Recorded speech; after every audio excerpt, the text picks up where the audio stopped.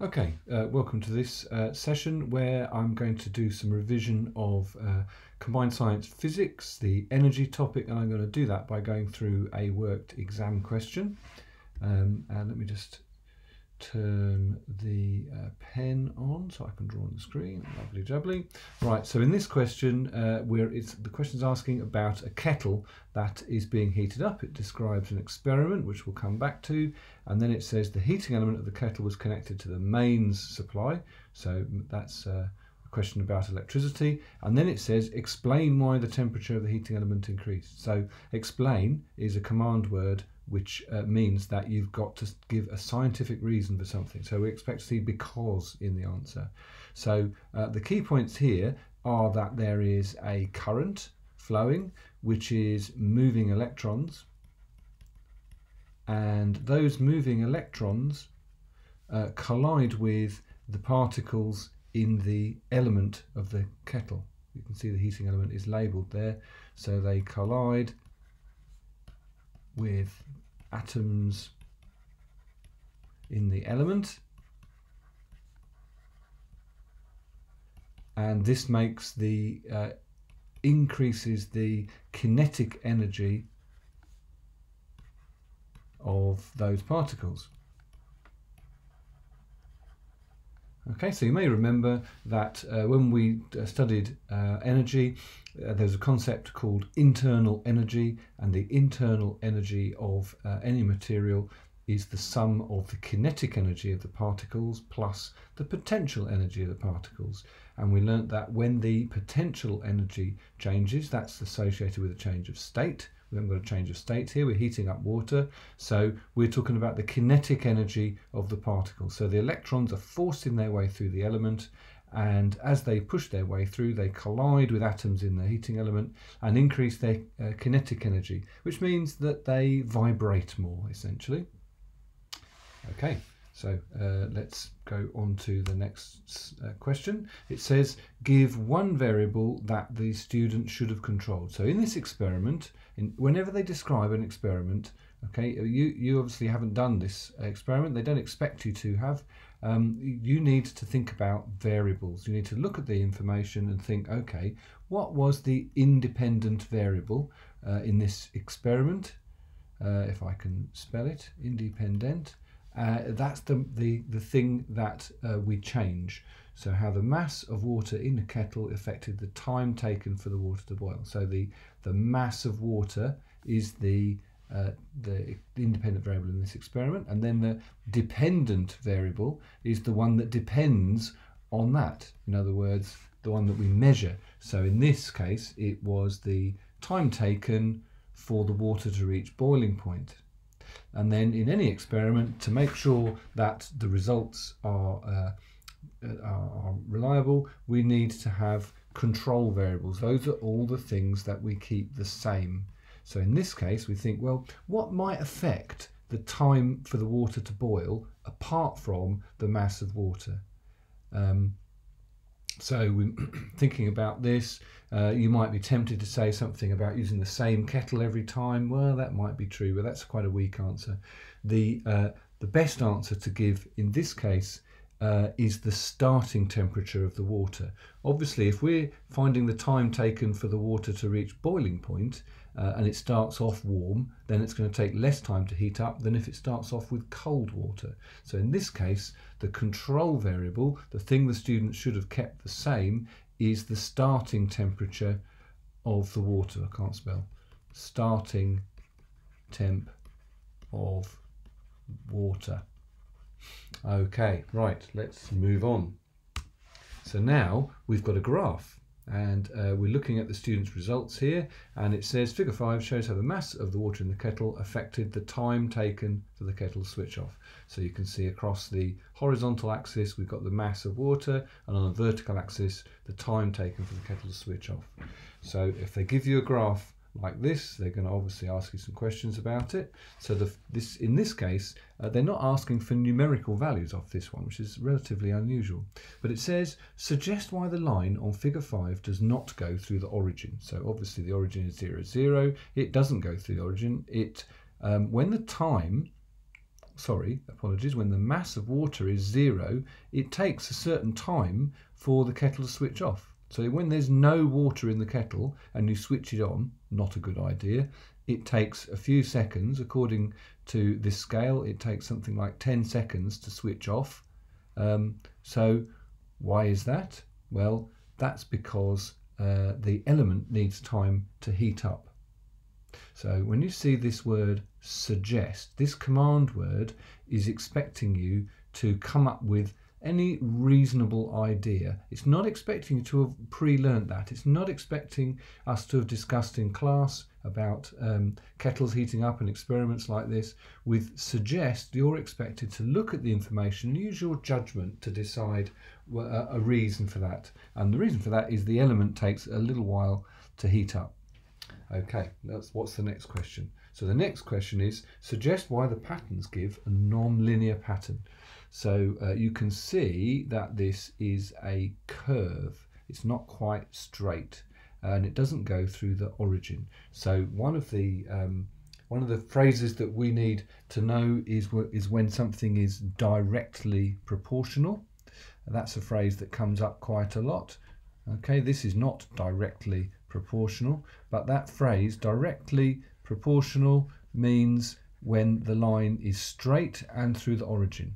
So why, another suggest question, why the results give a non-linear pattern?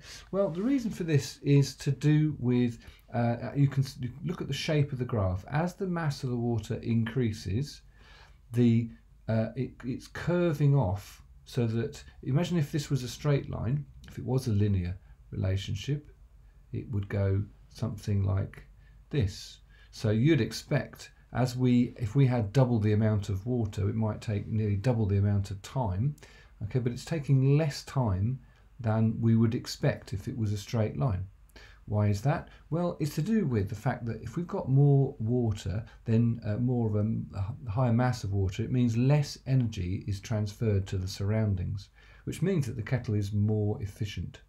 So what you might say in this answer here is that the rate of energy transferred to the surroundings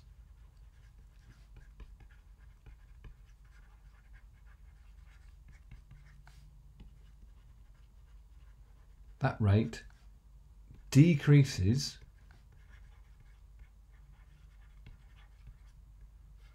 as the mass of water increases.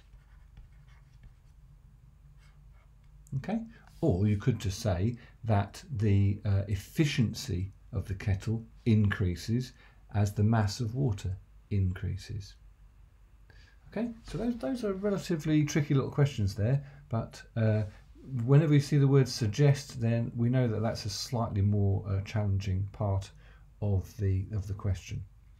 Okay, so so far we've only had 4 marks on this. So let's look at the big part of this question, which is, this is a 6-mark question. Now, 6 marks on a physics paper, sometimes it's a calculation. So this is quite a challenging calculation because it's asking us to calculate the specific heat capacity of water. And we know, because it's 6-mark question, that means there's going to be more than one step to the calculation. Now, some equations you need to learn off by heart, and some of them are provided in the exam. So the equation for specific heat capacity was on the equation sheet that you get given in the exam, and the equation that you need is the energy transferred is equal to mass times the specific heat capacity times the temperature change, which is often given as theta. So in this question, we've got the mass and we've got the temperature change, so that's good. But the energy, that's not clear. We've got to calculate the amount of energy. So in this calculation, we're going to assume that all of the electrical energy supplied by the kettle was transferred into thermal energy in the water. Okay, so to work out that energy, we need another equation. Now this one's not on the equation sheet, it's one of the ones that you have to memorize, and that is the equation using power. because look, it tells you the power of the kettle. Power is equal to energy supplied divided by time. So a powerful device transfers a lot of energy in a short time. So you notice the question gives us the power of the kettle, and it gives us the time that the kettle was running for. So to work out energy, we need to rearrange that equation. So rearranging that equation, energy is equal to power times time. Now then, here's a little trap for the unwary. Whenever you're calculating using this formula, you've got to check your units are right. We want time to be in seconds. In any physics calculation, try to get time into seconds. Power is got the units of watts. So we look up here. Look, this says kilowatts. Right, we've got to watch out for that, because that means not 2.6, not just 2.6, but 2.6 thousand watts. So the power is 2,600. That's 2.6 kilowatts, but I've just converted that back into watts because that's the units that we want. And then the time, it's given us the time in seconds already. It might have said 2 minutes. If it was a really nasty question, it might have said 2 minutes, and you'd have had to have converted the seconds, the minutes into seconds. So now we know that the energy then is 312,000 joules. Units of energy is always joules. Okay, that's all good. You notice, of course, that would have been fairly tricky if you didn't have your calculator handy. Make sure you have got your calculator handy. Our final stage now is to use this equation to work out the specific heat capacity. So rearranging that equation, C, the specific heat capacity, is equal to the energy transferred divided by mass times the temperature change.